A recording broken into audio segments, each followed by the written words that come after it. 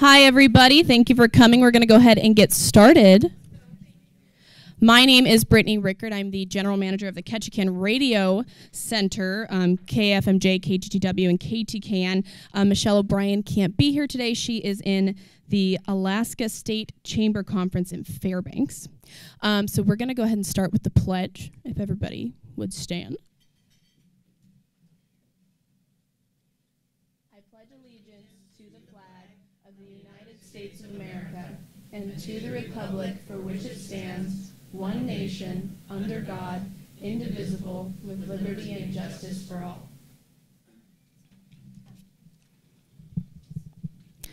Okay, we're going to start with a couple chamber announcements that Michelle was kind enough to leave me. I've got like 6 pages here.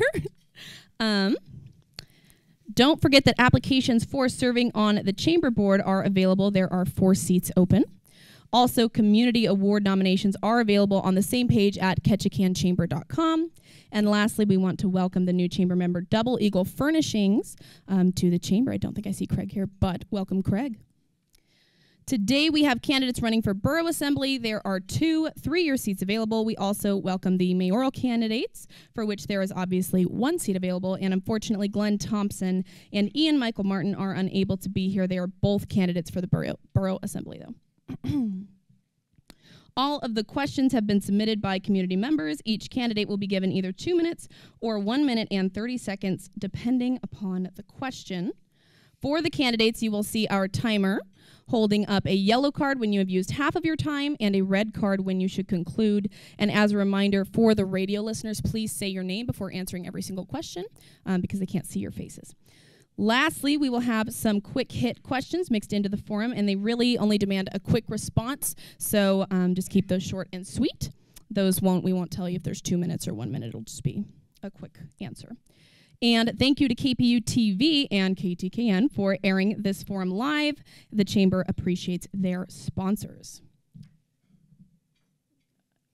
It says to start at 12:15, and we're at 12:05, so there's a couple eating minutes in here.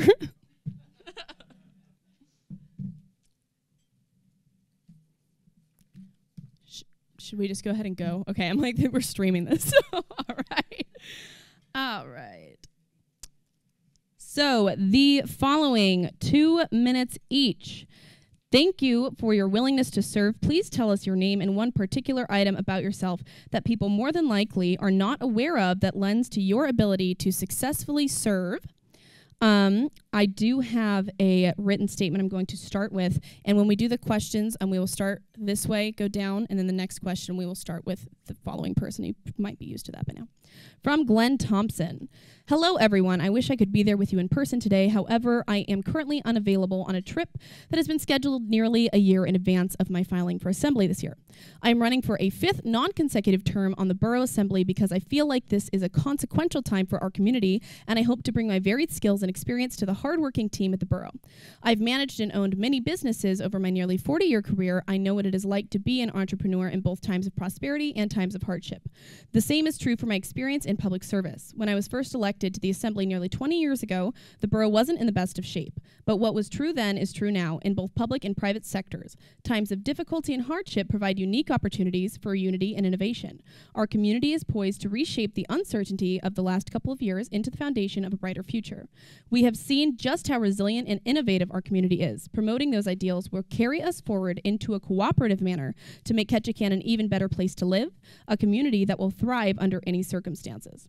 Local government is effective and efficient when it is reflective of our community as a whole. We must be willing to consider every idea that is brought to the table, even if it isn't our own or is different than how we have always done things before.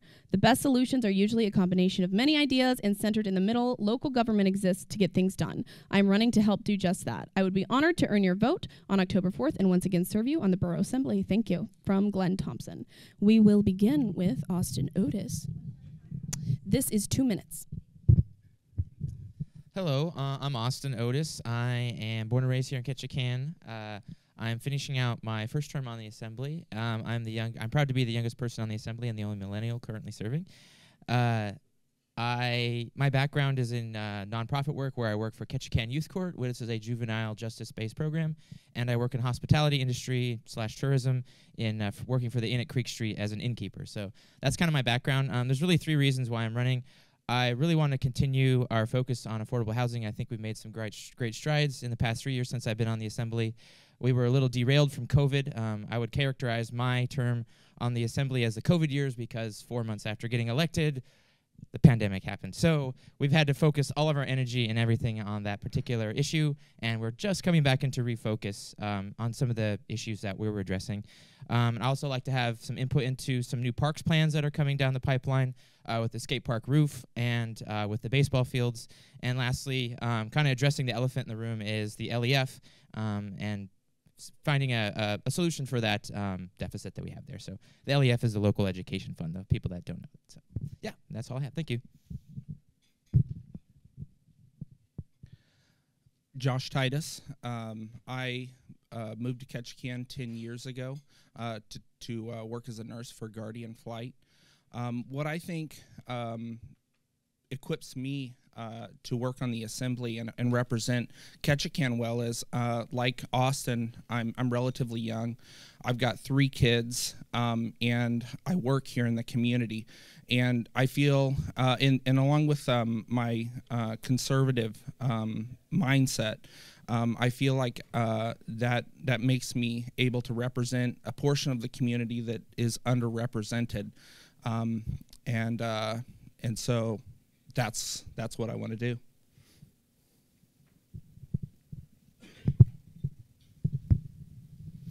Okay, thank you. My name is Rodney Dial. I'm the current mayor of the Ketchikan Gateway Borough, just finishing up my 6th year of service to the community. Something you might not know about me, I guess, of course, you do know my prior career with the Alaska State Troopers. I spent about half of that in upper management. At one point, I was assigned as the deputy commander of Sea Detachment, which is all of Western Alaska. I managed millions of dollars of resources, dozens of employees, troopers, dispatchers, facilities, cars, you name it. And then many years ago, I was actually transferred to Ketchikan to do the same thing. So I managed all patrol functions essentially from Yakutat all the way to Metlakatla. We never had an unsolved murder. We never had a budget that was not in balance. And I've focused on bringing those skills over to the borough to try to do what I can, because I see us having some pretty big challenges ahead. Currently, we have a deficit in the local education fund of about $601,000. And as our finance / former finance director, currently assistant manager, would tell you, the gap to the cap, that point at which we are not supposed to go beyond, is about another $867,000. So we have about $1.4 million that we need to kind of find a way to acquire here probably in the next year, because we have teacher contracts coming up, we have teacher health care liabilities, and of course we have the deficit. So we have some challenges. And I think that, you know, experience pays off in that regard, and having the ability to go out and advocate, because we really need to bring in extra money to this community. We cannot raise taxes enough to pay our bills by ourselves. If we were to cover a $1.48 million tax increase, you'd be looking at about a 20% property tax increase. So we need to really bring in outside money. And one of the things that I've been able to do, am I over or is that it? Wrap up? Okay. So I'd just say one of the things that I've been able to do is get appointed to several national boards, Public Land Steering Committee and the Secure Rural the Rural Action Caucus, and those will bring in a lot of money to Ketchikan. Thank you. All right, hello. My name is Katie Parrott, and I'm running for Borough Mayor. And I have been coming to Ketchikan as a teenager. I have lived here for 20 years, most of my adult life. And I live here with my husband, Jim. He's a charter captain in the community and a commercial diver.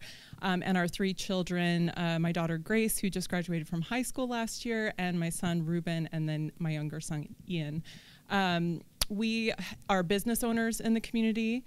One thing that the community might not know is, except some of the community members who were my kids, we used to be foster parents in the community. I've worked in the tribal government sector, in the public sector, and also in the private nonprofit. I have a lot of experience coming from those agencies in the community, from Community Connections, Residential Youth Care, Ketchikan Indian Community, and then my time with the school district. The reason that I'm running is because I was asked to have a different kind of choice of leadership, and the kind of leadership that will bring the community together. Some of the issues we have at hand are our cost of living, housing availability, and housing costs. Those are issues that are in front of the borough, as well as education funding. And no one knows education funding and advocacy better than I do in this community. So thank you, and I look forward to answering your questions. A lot of running going on. This is going to be a 2-minute question as well. What is the single most important issue facing Ketchikan, and how would you help to address it if elected, beginning with Titus? So for me, that's cost of living and our reliance on outside resources. We need to, especially with the rise of inflation, we need to keep the cost of living low here in town. And what that looks like to me is developing resources here in town. So we're less reliant on outside sources. We're surrounded by food and building materials, and yet we barge all that in. So I would love to see a way to get lumber from here in town, be able to certify that so it can be used on a permitted project. I'd love to see more seafood available. I'd love to see more agriculture here in town. So I think that those are great things for us to do.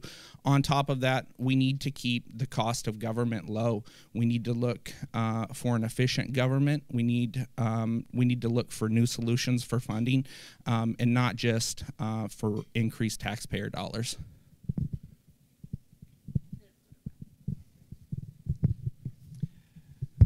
So I see the most pressing issue for borough government is a balanced budget and addressing our current deficit in the local education fund. As I indicated, that deficit's $601,000. That's as of today. The gap to the cap, another $867,000. So if you look at teacher health care liability, if you look at teacher contracts coming up, if you look at the current deficit, we're going to have a need to bring in millions of dollars into this community in the next couple years. Education currently consumes $48 million of borough resources, or more than $3,700 per citizen.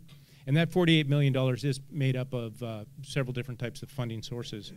But the reality is that we're going to have to be very creative in bringing extra money into the community, because trying to pass on that level of a tax increase to the public it's just going to be damaging to our economy, and to add that increase on top of inflation would be devastating to many families. So if we can get a balanced budget in order, and if we can keep out of the pockets of the citizens as much as possible, that will support economic development, that will allow the borough and our community to thrive, and it will not compound inflation or the problems that we are seeing with housing. So I want to get our borough affairs better in order so that we can really start addressing those issues. Thank you. All right. As I mentioned in my opening statement, the three areas that are so fundamentally important to encouraging economic development in the community, and also encouraging people to come into our community and participate, are cost of living, housing availability, housing cost. Those are the top three for anyone considering staying in a community and relocating.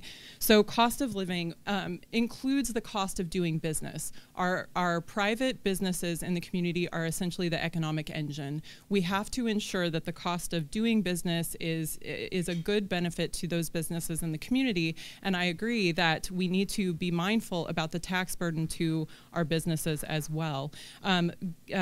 Going along with that, one of the top issues is the local education fund operating fund deficit. I believe a solution to that funding deficit is for the borough to allocate PILT funds, which are payment in lieu of taxes funds, to the LEF, which would solve that gap of around $1 million moving forward. Then long term, the obligation for public education is a state funding obligation.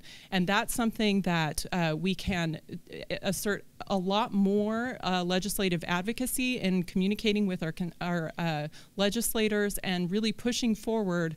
The obligation is at the state level. It's in the Constitution that the state provides for that. And there's been 7 years, 8 years now of flat funding, which equates essentially to a funding cut to the community. So I think we need to advocate for the burden of the state's budget cannot come down on the local community. And that's something that I will advocate for.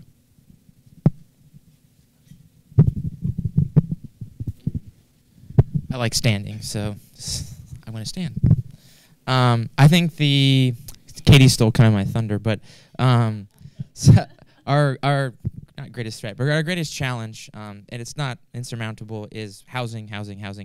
Without housing, you can't have economic development, you can't have thriving schools, and et cetera. So to me, the borough needs to address what we have, and I think that's the elephant in the room, and that's housing. We've taken some small steps. We're in the planning stages right now of new subdivisions and expanding some service areas, putting in new roads and utilities. The federal government, through the CARES Act, gave us about $7 million that we were able to put into a housing fund.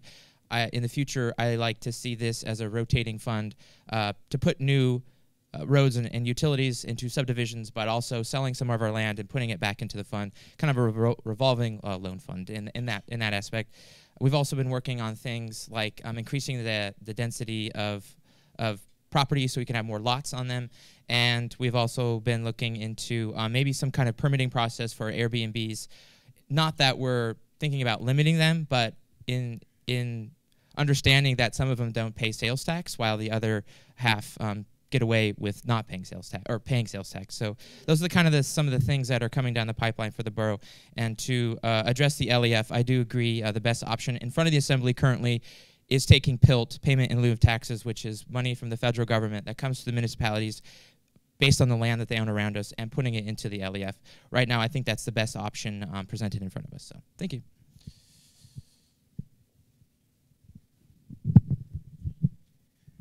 Okay, we are going to do a quick hit question right now. These are not timed, but please keep it short and sweet. Name 3 local organizations or other things that you have been involved in, beginning with Rodney. So one that I've been involved in for years is FOAST, which is the Fraternal Order of Alaska State Troopers, and it provides the concerts that you see in town, and we take and put all that money right back into the community. I've also been involved in the local NRA and shooting sports and promoting and protecting the Second Amendment rights. And I've been involved in several nonprofits on kind of a local level. For example, I've helped Rendezvous with building planter boxes for the seniors. I provide and build little things for different events for charities like baskets and those kind of things. So I try to stay involved in the community. And then finally, on top of that, I donate 20% of my borough salary every month to charity. All right. As I previously mentioned, one of the things that me and my husband did years ago is we were foster parents. That's a huge need in our community, and it gives us a different perspective. I've long been very active in youth serving organizations in the community, and part of the resilience initiative that kind of works toward wellness initiatives as a whole. I'm also very active in my church. I'm the treasurer for the Ketchikan Nazarene and have been on the board, as well as serving in an advisory capacity for several nonprofits.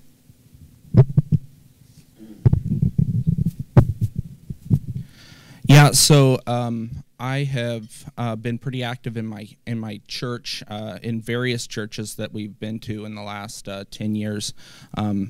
Just engaged completely with all their community events.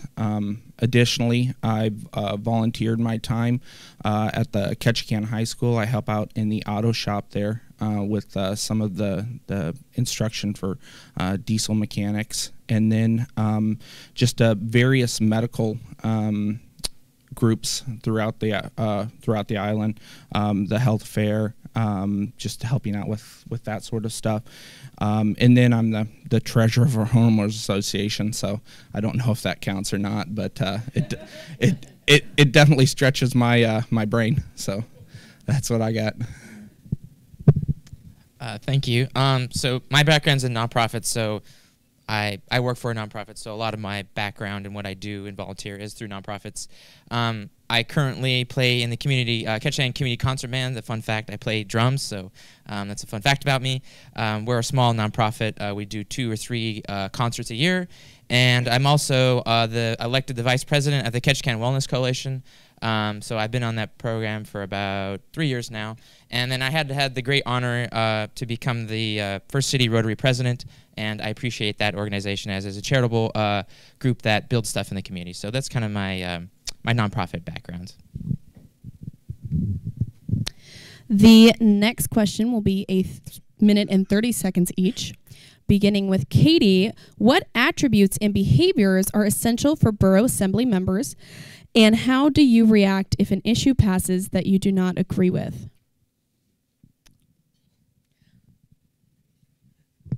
Oh, I love that question. That's such a great question. I think above all, a Borough Assembly member or a mayor needs to listen to the community, needs to listen to the constituents. And not just the constituents that line up with your opinion. It has to be a representation of the full community, and that's really important to me.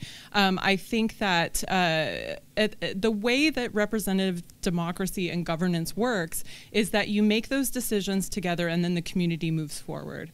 And there's a philosophy that I adhere to, or I aspire to adhere to, that's around political friendship, and that you develop relationships with people in a way that you can disagree, you can vote on the issue, and then you move forward together as a body after making a decision.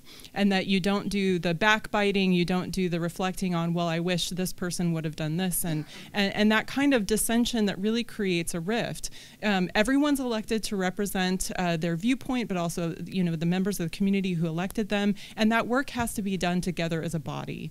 And so I think respecting the process, respecting the vote at the end of the day, even if you're in the minority, is so important. And I feel like that's what I'll bring to the table.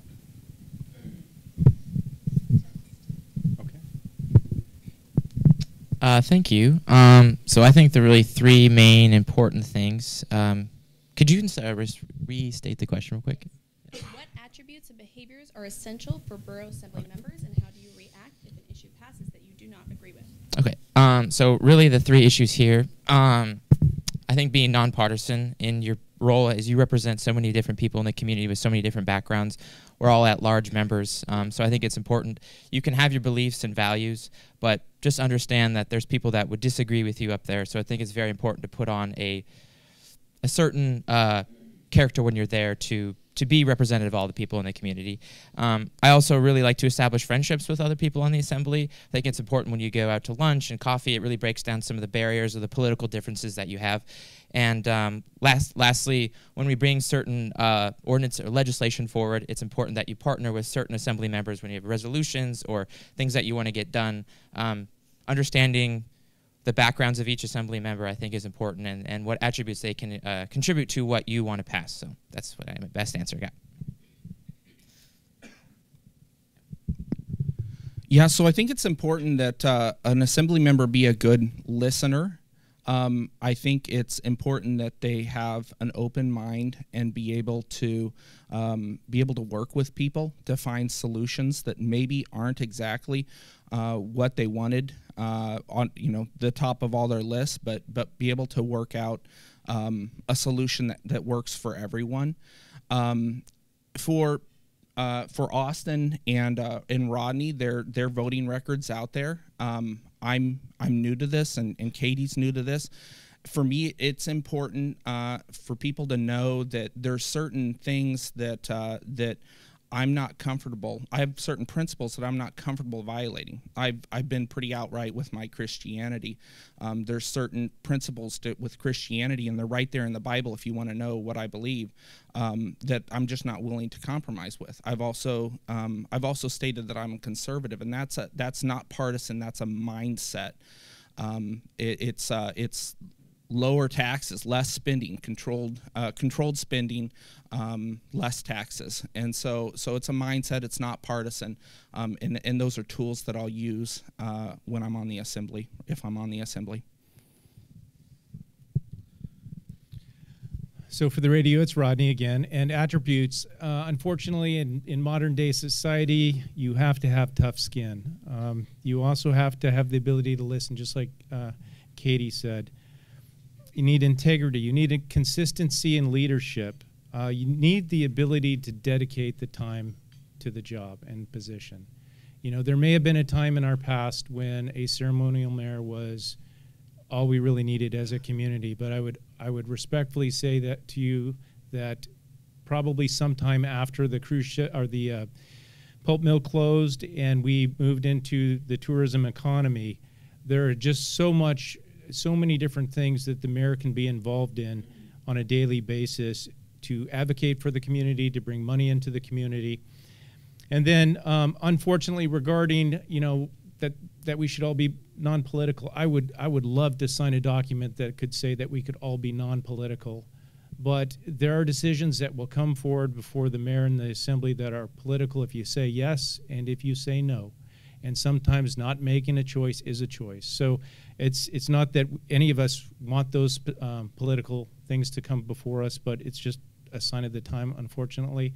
And I think the best that you can do is try to just be consistent and fair and as neutral as possible as a local government to try to eliminate and reduce the division.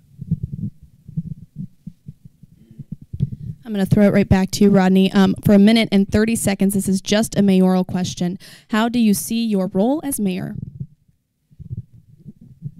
So I see my role as mayor as the chief advocate for the community.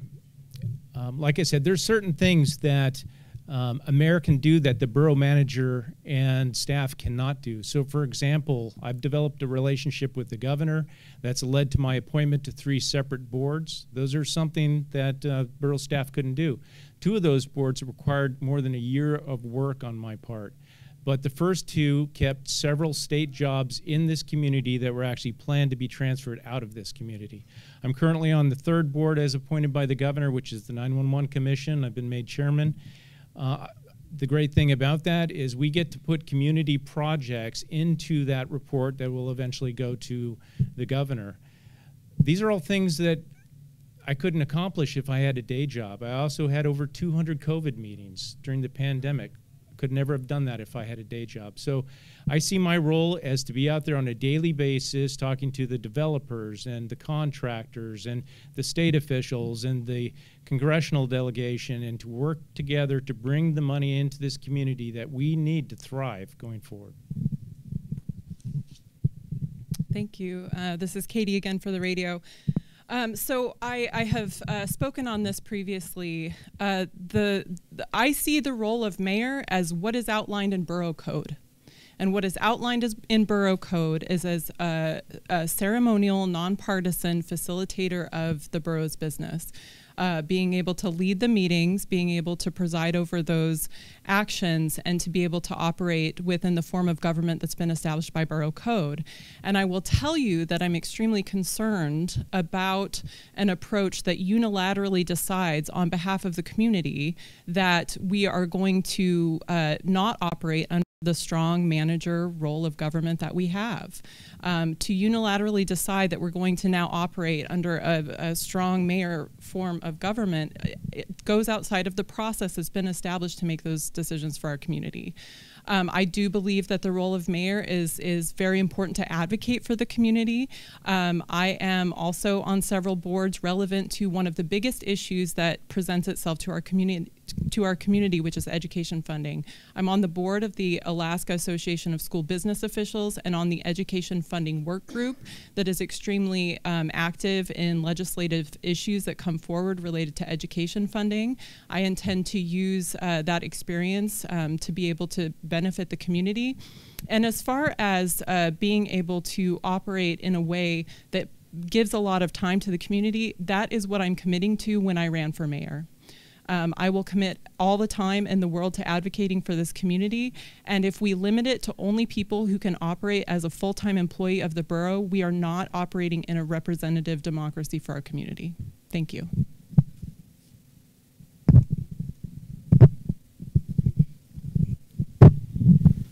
For 1 minute and 30 seconds, beginning with Austin. With the pressure of increased shipping, inflation, and supply chain issues, how do you think the borough could better support local businesses and encourage more people to shop locally? Well, I think the chamber does a good job of that with the art walks that we do. We're going to have one here, I think, October 7th, or maybe, yeah, October 7th. But I think that the borough can... I'm sorry, can you restate the question one more time? Sorry. With the pressure of increased shipping, inflation, and supply chain issues, how do you think the borough could better support local businesses and encourage more people to shop locally? Yeah, so I kind of see this as kind of like an economic development question. I know there's some local companies that have sprung up during the pandemic. We have some hydroponics, Ketchikan Evergreens, and the Outpost. And I also see mariculture as being part of our community as well, even though a lot of the farms are happening on Prince of Wales. People like Forge and Found are started up here in the community. So it's a multi-pronged issue that we need to keep taxes low in the community. That means utility rates. These things make us competitive and have the advantage over other communities in Southeast Alaska and in the United States. So to me, the borough plays a role. Since we do have the economic development powers, providing a stable economy and bringing in federal dollars, like the money that we did, that we got from the Build Back Better program, a $49 million grant for mariculture in the area. So that's how I think that we can spur economic development here in the community. So, thank you. So, like Austin said, I think it's multifaceted problem. One problem that I see is coming out of the COVID years. There was so much money available to people, and that has hurt our workforce. I see help wanted signs in all the windows, and so we need to find ways to get people to return to the workforce. And part of that might be ending some of these social programs, and getting people back to work. And then some of that is I lost my train of thought. So ending some of the social programs, and then we need to help people get back into the workforce through education, doing I've lost the word, vocational stuff in our schools, and so that would be one aspect of the problem that I think we could work on.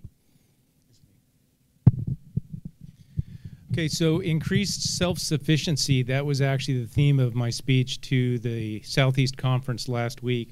And of course, you see this with the hydroponics, you see this with the fishing industry, you see this with the people growing oysters, the mariculture. We also see this with food security. And so one of the things I've been doing with the governor over the last few months is working on a community emergency food supply, kind of like we used to have during the civil defense years. And that's to protect this community if we wind up having some kind of interruption with our barge service. And if you've seen the recent release from the governor, we're actually working in that direction. So we're making progress on that. Of course, self-sufficiency through low-cost electricity. I mean, look at the transition to electric vehicles that's already taken place in our community. Now, if we can provide that with low-cost hydropower, look at the fuel that we're displacing. And so the future is extremely bright in that region, and there's so many things that we can be involved in. But here's the thing. You got to have the time to dedicate to this, and that means the mayor, right? The mayor has to be out there advocating for this. Thank you.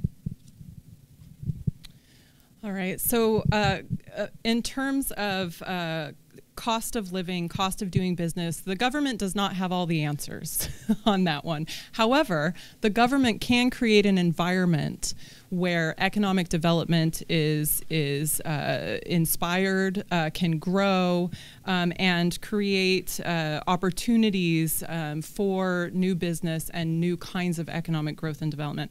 But there are underlying issues that I think that we have to address. So in order to support a very healthy workforce in our community, we have to be able to work those mechanisms to providing a place for them to live. And I think that that has been spoken of kind of ad nauseum in many of these forums.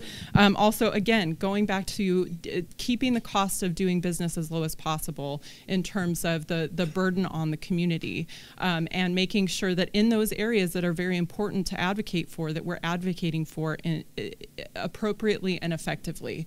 Right, so one of the things that I think is very important is making sure that there's plenty of land that's being put into the hands of private owners to be able to develop and to be put back on the market to make that work for the community, as well as ensuring that Borough Code is creating opportunity for not suppressing new kinds of innovation in the community. I think that's really important to take a look at. And so last but not least, oh, I ran out of time.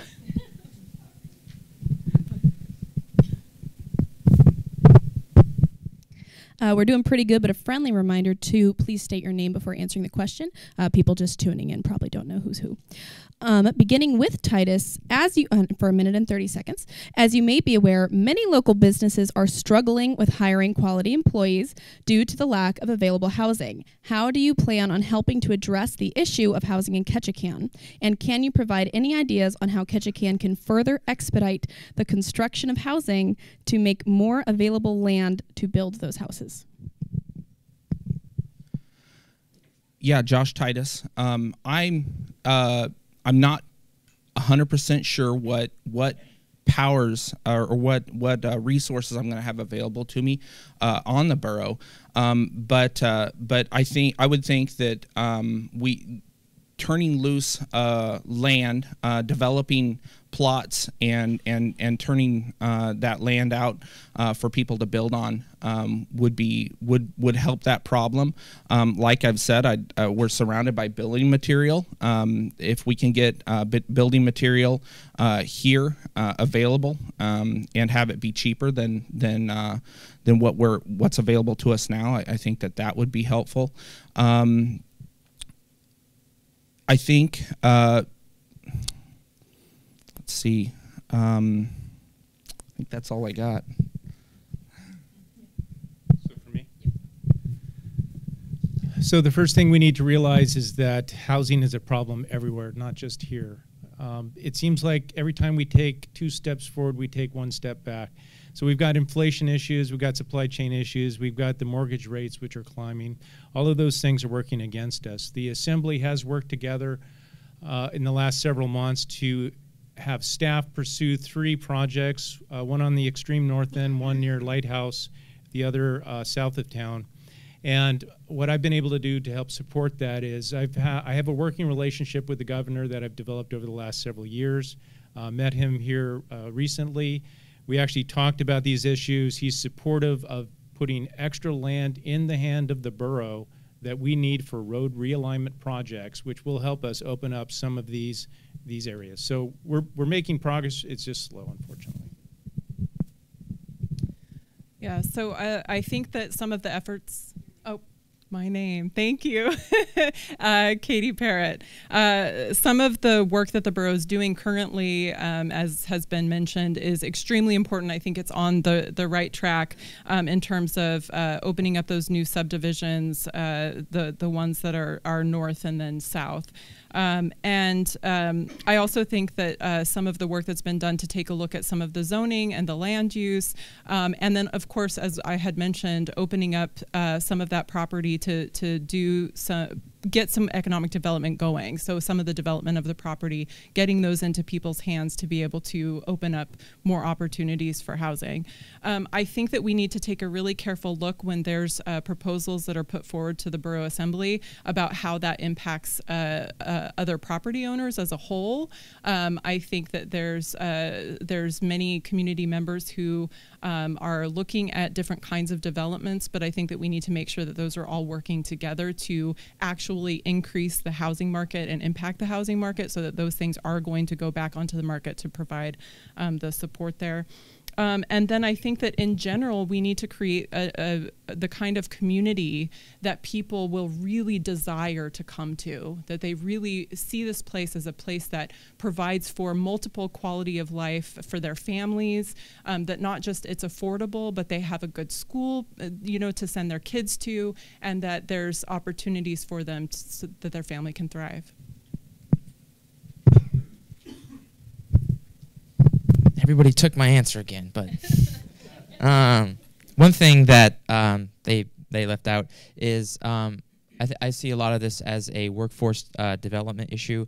I know that the borough gives UAS a $60,000 grant to keep the testing center open, and that allows for people to get their certifications and other licenses to keep their professions going. So the borough does have an investment in workforce development, but to address the housing situation, I know the borough is looking at possibly increasing the sales tax cap. If we create exemptions for construction materials, that will help out business owners and developers in the community.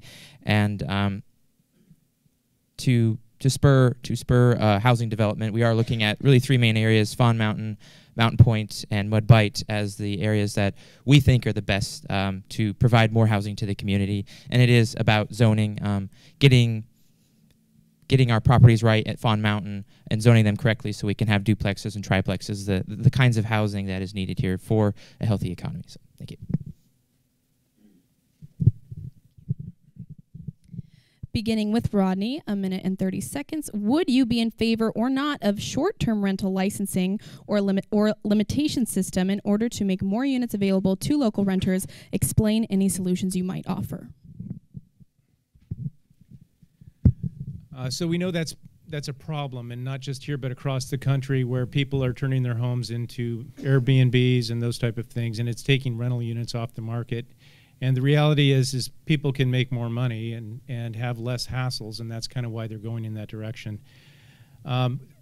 That's a real hard question for me to answer, because I really like to put a lot of research into these type of things and get all the different user groups involved before I really make a public statement on that. So I guess what I can commit to is that going forward, it's definitely worthy of discussion, but I really want to focus my efforts on bringing new housing online and maintaining people's ability and freedom to do what they want with their property. So I think that really needs to be our main focus. There's a lot of grant money rolling around out there. We're going to get our hands on some of it. And at some point, we're going to pull the trigger and just build a road or two if we need to, if we can't get these grants, and we're going to take things into our own hands. Thank you. Katie Parrott. I would also be in favor of taking a look at the impact on our community members, because I know that property owners that are doing the vacation rentals, that's a really important part of their income.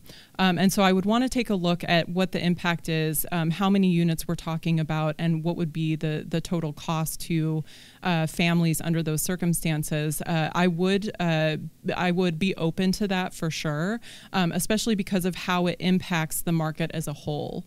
And it's very clear that in order to have a thriving community, we need to make sure that there's housing availability for people who want to live here and move here.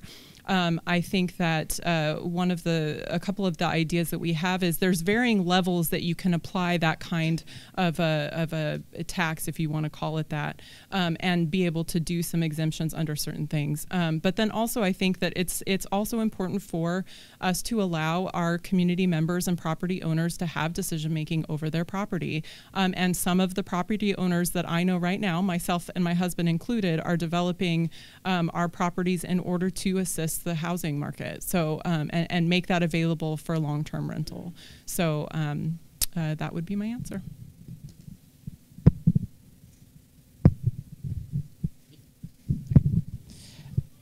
Yeah, I'm not in support of placing limits on short-term rentals. I think there's less aggressive ways that we can do to tackle housing. I am in favor of creating some kind of permitting process only to get the collection of sales tax. About half, there was a great presentation presented to us by the finance department.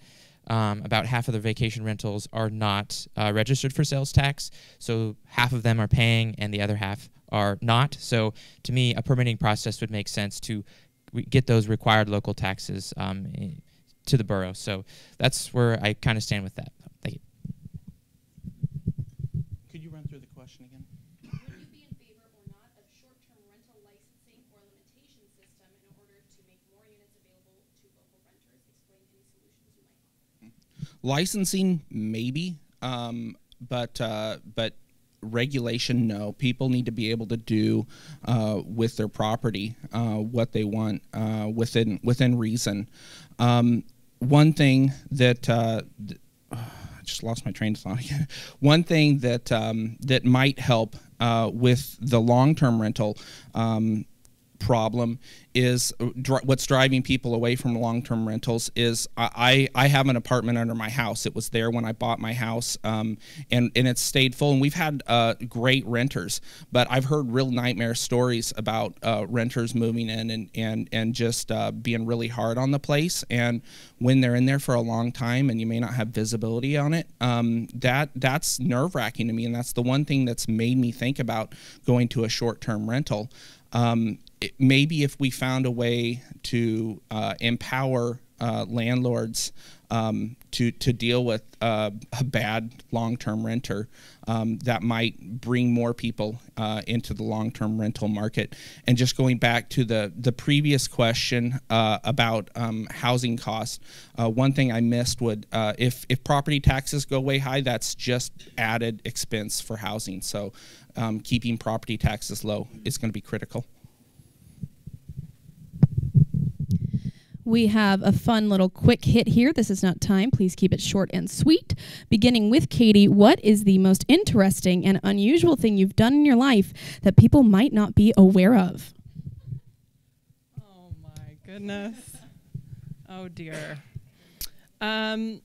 During a stint when I was kind of wandering, I had come up to Alaska and then I had gone back down to the lower 48. I may have worked for a short period of time as a bouncer at a nightclub. And the way that I find that this is relevant is I actually have really thick skin. You have to be tough to be able to do a job like that. So there it is. You say the most interesting thing? That people might not be aware of. I think it's my love for music. I currently am taking piano lessons. I just started those about 5 months ago with Austin Hayes, great musician in town if you've never heard of him. And I've been playing drums for about 12 years now, or actually longer than that, probably 15. I started in 7th grade, and I'm 28, so you do the math. But yeah, so music is my passion. That's one of the outlets that I relieve a lot of my stress as I go to KCCB and I play piano. So, and I'm currently going to buy a piano soon. So that's how I decompress from my busy life. Yeah, so I'm kind of wild, but as wild as you can be with 3 kids and a wife and a home and a full-time job. When I was young, I was always putting stuff together, just doing really dumb things like scuba diving back into a cave with a fire extinguisher that I filled up with an air compressor. And now I went and got my pilot's license, and now I want to fly all sorts of things that probably shouldn't fly. And I'm constantly driving these old broken down trucks around as I get them fixed up. So yeah, just as wild as you can be with a wife and kids. So one thing about being a trooper is you get to have some interesting stories. So when I was post commander at Glen Allen Post, I was working during the summer, and some people came in. They were hiking on a glacier, and they saw an arm sticking out of the glacier. So it was up really high. We had to take a special helicopter to get up there. But long story short, turned out to be an old crash from the 1950s of some merchant mariners. And we're able to not only recover the arm, but actually get fingerprints off of it and find a ring that was in the ice near it. So, yeah, over the years, I've had a lot of really cool stories like that, and that was definitely one of them. The next 5 questions will be area-wide issues, 1 minute and 30 seconds each. Beginning with Austin. The Ketchikan Gateway Borough Assembly voted unanimously to postpone consideration of an ordinance to increase the sales tax cap from $2,000 to $12,000 until the Assembly's second meeting in October on October 17th. Are you in favor of this, and why? Please explain. Yes, I am in favor of increasing the sales tax cap, probably to the inflation-adjusted number, about $4,000. I think $10,000 in 1 year is too much for a business and to the community to adjust to. I did not agree with us postponing it. I thought that was kind of kicking the can down the road. I've been very vocal about that, and it kind of puts us in a lame duck session where we're not doing anything for the next 3 meetings. So I was unhappy that we postponed it. But yeah, I do favor it. I think this plan that we have of transferring the PILT from the general fund into the LEF only works if we find back revenue to put back in the general fund. So to me, increasing the PILT to about $4,000, I think is a more comfortable number for a business to be able to accommodate for. So thank you. Well, my definite answer is I don't know. In general, I would say that that raising the tax cap would be a bad thing. I see that as an increase in taxes. If we can find ways to come up with the money outside of raising taxes, I'm all for that. And we're talking about a deep dive. I think every deficit that we have is an opportunity to go back and look at everything and see where we can make cuts, where we can be more efficient. So I think in general, raising taxes is a bad thing. But if we've got to, that might be a good way to do it. It would just have to, I just need to have all the information. This is Rodney. So I was in favor of postponing, and I'll tell you why. The soonest that cap could have been implemented was April anyway, so we have time to look into this matter further. We also don't know the effects yet of raising the cap back in 2018. Austin is correct. The PILT idea of taking the PILT and putting it in the local education fund, really that's just moving pots of money around. So you have to find a way to backfill that. The Assembly may ultimately decide that raising the cap is the right idea, but you need to remember that if that's not implemented until April, we're really not even going to start seeing revenue until late next year, and we really don't know how much. The transfer of the PILT would be more of an immediate thing. And even transferring over the PILT into the local education fund, assuming that we get to the cap next year, which is highly likely, we would still have a deficit of around $200,000 that we would need to address. So I think we need to do some more research in this, and we do have time. We need to involve the business community specifically, and then you know, we've got until April of next year to make this decision. Thank you. I believe I would support a moderate increase, but given that every month that something is postponed is a month that it's not implemented, that's potentially lost revenue. So I do have a question about that.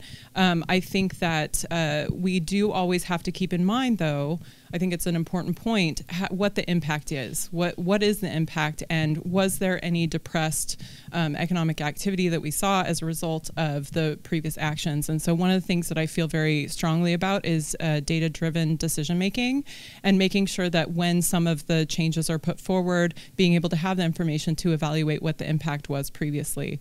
I think that there's been some great progress that the borough has made in diversifying revenue and ensuring that revenue is coming in to support public services and programming. And so I would definitely also look to borough administration and the sitting borough assembly members for feedback on how to formulate those opinions, just because they're the experts and they've been doing this work for longer than I have been involved in this work. So that would be my response.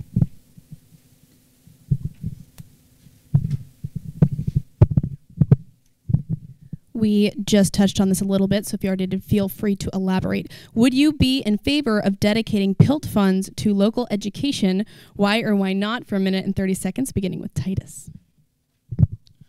Yeah, so I don't understand all of that quite yet. How PILT works. It sounds like we could use PILT for other things.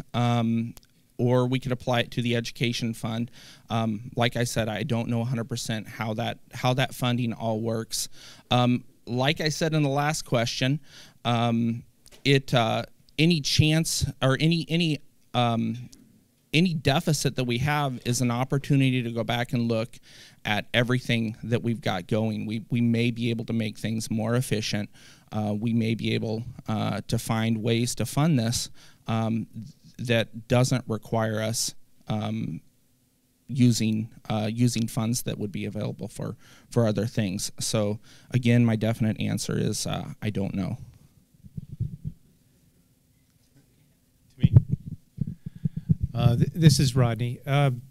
So here a couple months ago, we tried to address this deficit that we've been dealing with since 2018, and no one has worked harder on trying to get this deficit addressed than I have. And I think I do get to say that because right after the last teacher contracts and we had the deficit, I brought forward to the Assembly a whole laundry list of potential things that we could do to address it, from car rental taxes, flight scene taxes, transient occupancy taxes, you name it.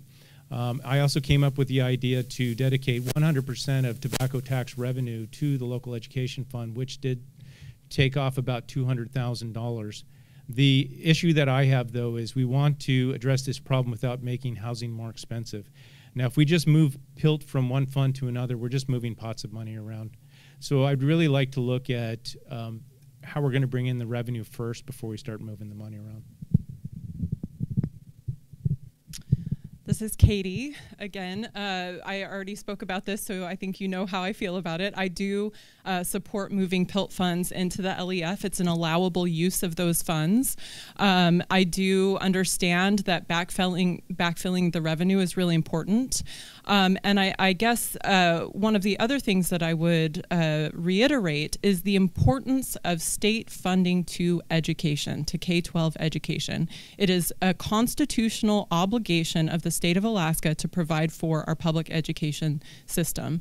And my question to my opponent on that note would be, why hasn't he advocated more strongly to the governor, who he has a very good relationship with, for a solution to state funding of education?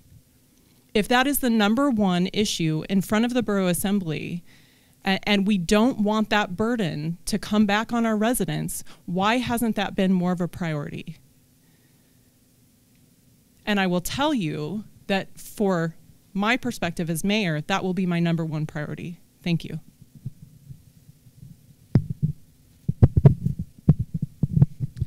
If you haven't already known, I do support PILT going into the LEF.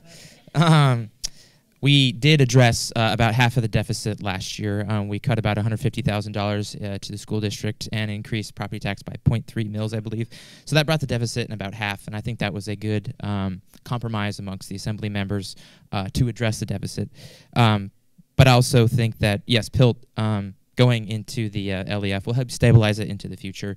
And Katie is exactly right about pressuring our legislature and the governor into increasing the base student allocation per student so that we can have a flexibility on the local level to do other things with our dollars. So, thank you.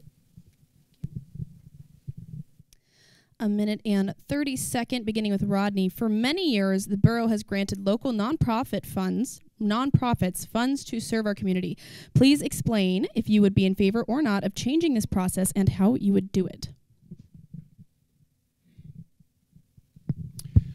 So years ago, Ms. Pierce, who's in the audience, and myself, and once again, this is Rodney, we got together with the assistant manager at the time, and we created the new grant process to give local nonprofits a say and a voice in where that grant money goes. I've supported that over the years. In fact, there's only been one case where I've disagreed with that, and it was more from a a money allocation standpoint, that we had better things to spend our money on. And I would like to go back to Katie's thing about I should advocate to the governor for increased education spending. Not only have I, but we've seen that the governor has actually backpaid all of the school bond debt reimbursement. And let's be completely honest here. Between Katie and I, there's only one of us that's going to be able to participate in education meetings in the Borough Assembly because one of us has a conflict of interest. And that's not just me saying that. That's from a legal review that was conducted by CSG Law Group out of Fairbanks. That says you have a conflict of interest and you're going to have to recuse yourself, and you will have divided loyalty issues and other concerns. So that's my answer.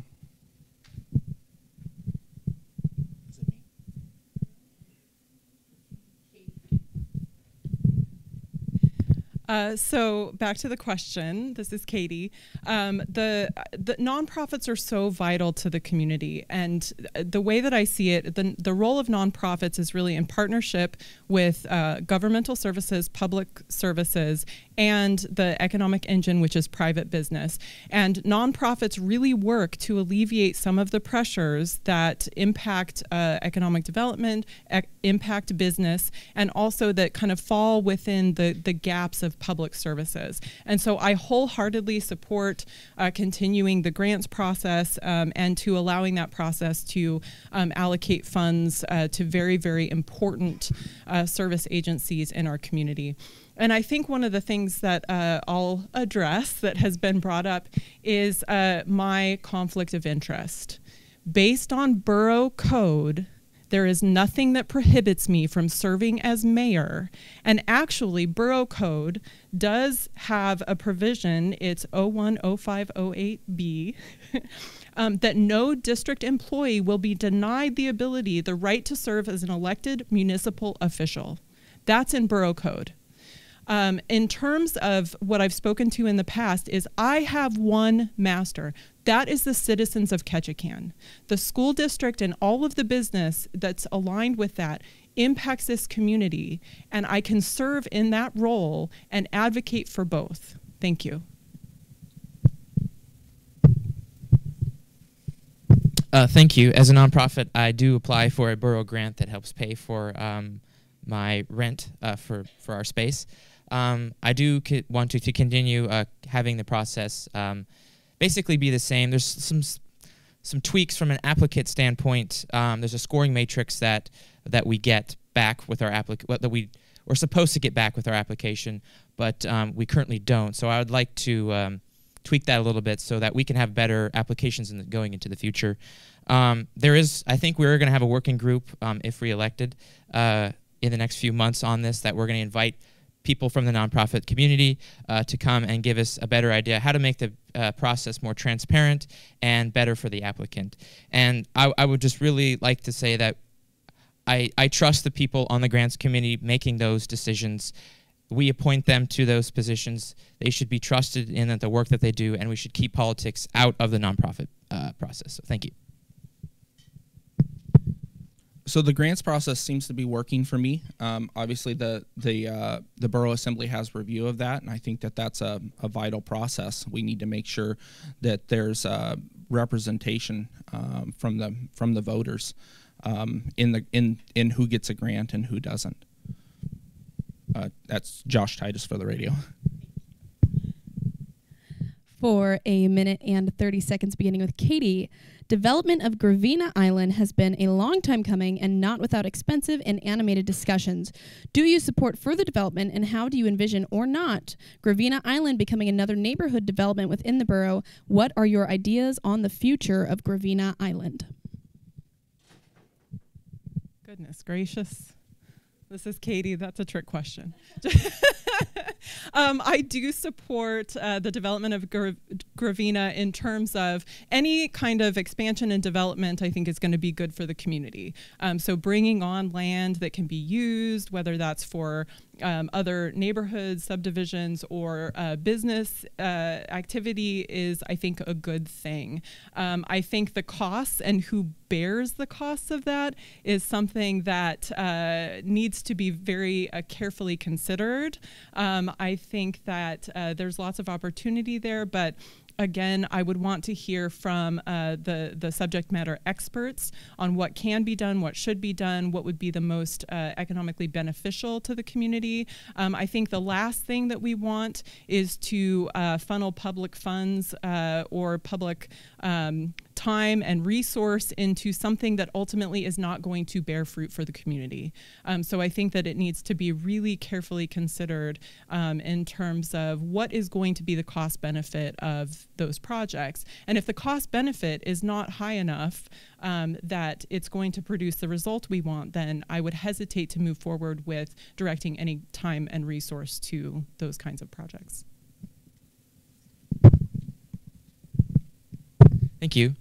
This is Austin for the radio. I know Trevor back there probably wants to build a bridge, but but I've actually had conversations with Assemblymember Pierce about this. It's about access, really. So some things that we could work on is creating a service area over there and having the property owners over there pay into some kind of fee so that they can have better access through the ferry. That could be a simple permit or a day pass. Or another idea that's been thrown out there is a public marina being built over there just to increase access. We know that the bridge is probably not going to happen, unfortunately, and we're stuck with ferries. And the borough owns the ferry, so there is a lot that we can do to help develop Gravina. In the long term, I could definitely see a service area being built over there and structuring it in such a way that they can better use the ferry to get to their property. So thank you. Josh Titus.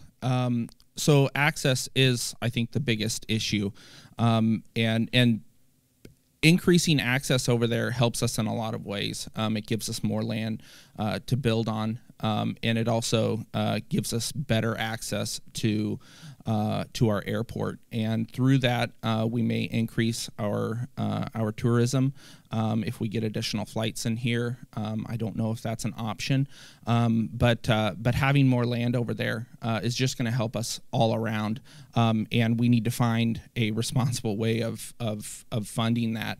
And on top of all that, people that live over there enjoy their space. I think that's the reason that they live over there. And so we need to be mindful that not everyone wants to be packed in. In fact, I think most of us don't want to be packed in. So we need to pay attention to the density over there. Light pollution's an issue. We're all looking at that island. So I don't know that we want it glowing. So just things to think about as we do that. I think it would be great for our community to be able to develop Gravina. Thank you. So there's actually nothing here that I would disagree with. We do have a development plan over there and are pursuing it. And there are developers that have recently purchased some land over there in trusts, and they're also moving forward with that. But to address something that has been brought up, I need to clarify.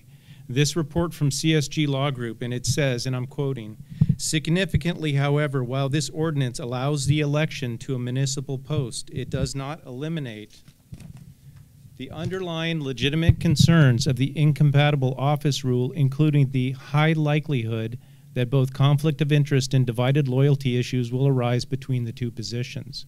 And so when my opponent says there's no conflicts, you need to understand she's talking about no conflicts with running. She will have to give an ethics disclosure every time an education issue comes up, and there will be meetings that she will not be able to participate in. And so you're not going to be as effective as you think you are with education, respectfully.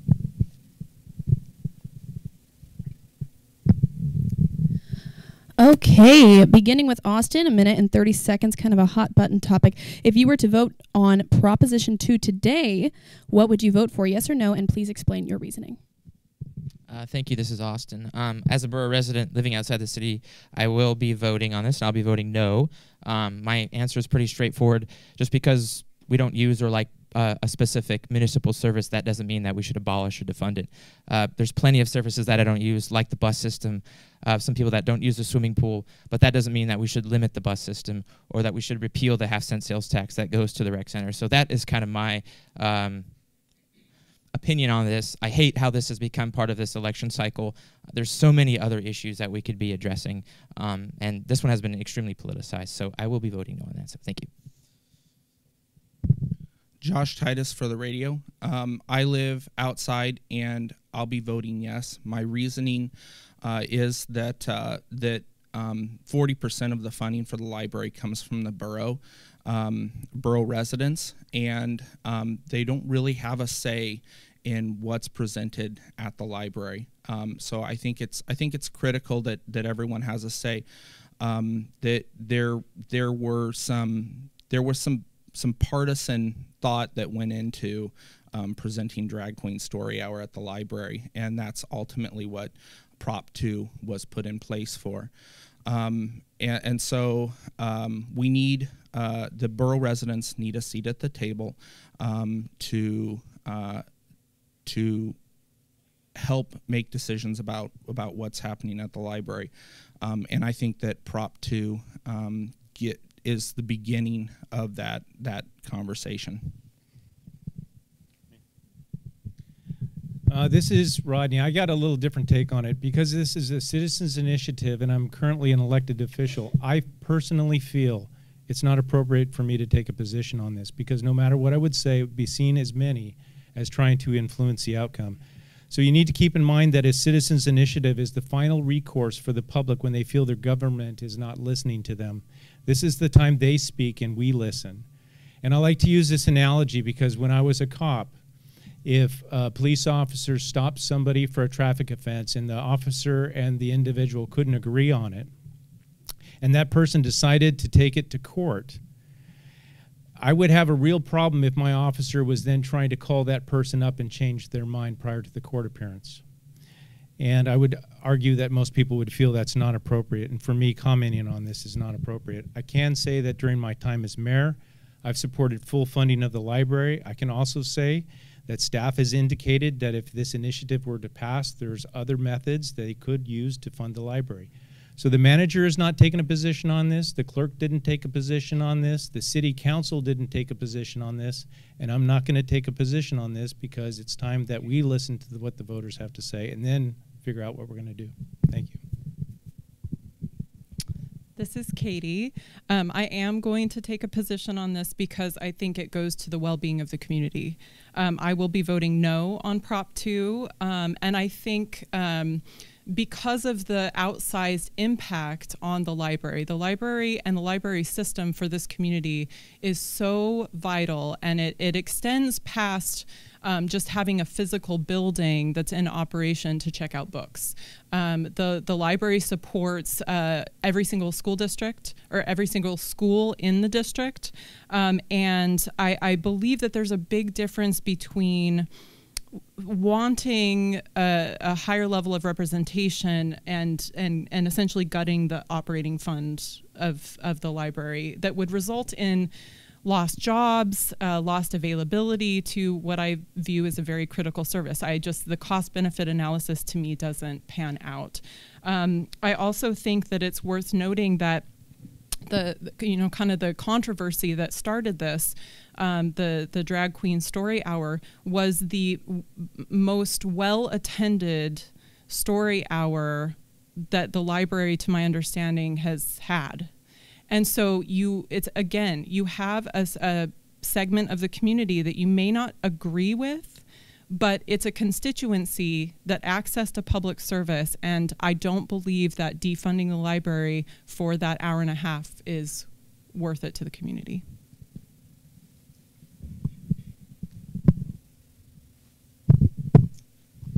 We will keep a normal rotation for this for the sake of simplicity. For 2 minutes each, we invite you to have a closing statement which clearly illustrates your goals as a candidate and what makes you different from the other candidates, beginning with Austin. Thank you. This is Austin. What separates me from the other candidates is I do have a nonprofit background, so I think that's probably why I'm such a zealous advocate for the community. I like going to the advocacy trips to Alaska Municipal League or Southeast Conference because in my organization, Ketchikan Youth Court, we're always hunting for a dollar. We're always having to scrape for dollars as anyone that's been a part of a nonprofit. So I think that's what separates me and makes me a good assembly member. I love connecting with people in the region, and I love connecting with people in the community. So I'll continue to keep serving on the assembly if reelected, and I'll keep doing what I have set up for myself. In nonprofit work, you often set goals for yourself for the year, and that's what I kind of do in my public office, is I set goals for myself, certain resolutions, certain ordinances that I want to see passed. So I'd like to keep that high level of work ethic, and also some of these issues that are coming down the pipeline. I think we have a great assembly right now. We work very well together. I think we're a good family, and I think we'll be able to overcome these issues that are coming to us. So thank you. Joshua Titus. So what I think sets me apart and makes me a good candidate for Borough Assembly is that I feel like I represent an underrepresented portion of the community, and that's the portion of the community that has a conservative mindset. If you look at our voting in the last several elections, we tend to go conservative, but we see that in city council and in the borough assembly, there's less conservative representation in that assembly. We do have conservative representatives in both those committees, but I think they're underrepresented. So, and the reason for that is I think we have a pretty silent majority. The conservatives tend to be out working hard. They're concentrating on their family, their community, and they don't go out for these positions. And so I felt like it was important for me to step up and represent that portion of the community. And I guess we'll find out on October 4th whether I was close or not. It might be a name recognition, or I don't know, but that's why I'm running, and that's why I think I'll represent this community well. It's Rodney. Thank you for being here today. I do appreciate my opponent and the work she does for the school district. She's a good person, and I would never say otherwise. I think what this election boils down to is, do you want a full-time mayor, or do you want a mayor with a full-time job? Do you want a full-time advocate, somebody with time to invest in working with the borough staff, state and federal agencies, congressional delegations, state legislature and governor, industry, developers, someone available for various projects, or a ceremonial mayor? Do you want a mayor who's attended assembly meetings consistently for 3 years, or a mayor who, according to a recent legal review, will have a high likelihood of both conflict of interest and divided loyalty concerns, who will be unable to participate in many borough meetings, not because of a character issue, but because of what is called the incompatible office rule? It's the simultaneous holding of two competing roles in local government. That's going to cause a lot of drama for the borough, and it's going to diminish our checks and balances. Many of the things that I've mentioned here today are not tasks that the borough manager or staff can do. I can show you my involvement and how it's helped bring in millions to this community and help save millions. We have billions in state and federal funds flowing throughout the country right now. This community needs a mayor out there arguing for every last dollar, our share every day. And my point is, you can have a ceremonial mayor, but we will be missing out on a lot of opportunities. In my opinion, we outgrew a ceremonial mayor years ago, probably sometime after the pulp mill. So I ask that you judge me based upon my accomplishments. I'm more than willing to speak individually with anyone in this community and show you what I've done and how it's helped our economy and supported stable tax rates. So I appreciate your consideration, and if I've done right by you, I'd ask for your vote. Thank you. This is Katie. I want to thank the Chamber for hosting this and for having this opportunity for us to speak. I think I had planned a different kind of closing statement, but I feel compelled to respond to some of the concerns that were brought up. My primary concern is being the kind of leader in this community that serves the whole community and listens and represents in the tradition of the role that's outlined in Borough Code, and I want to reiterate that. It's not for one individual elected official to determine that the role needs to be different. That's been long established for this community, and it should go through a process if there's going to be something different that's put to the people. I want to mention that there's a reason why my opponent sought a private legal opinion that he presumably paid for with regard to the conflict of interest. And I also want to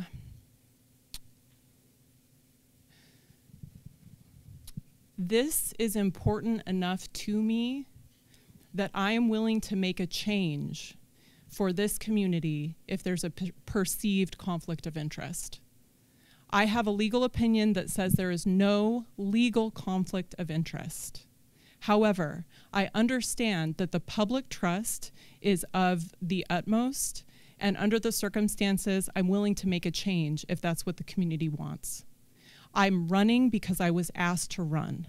I'm running because the people that asked me to run I admire, I respect, and if they believe that I'm the kind of leadership that this community deserves to lead us into the future, then I'm willing to do it. I will serve to the best of my ability. Anyone who knows me and who's worked with me knows I give 110%. I give every drop, sometimes at the detriment of my personal life and my family. And that's what I'm willing to provide to Ketchikan. Thank you.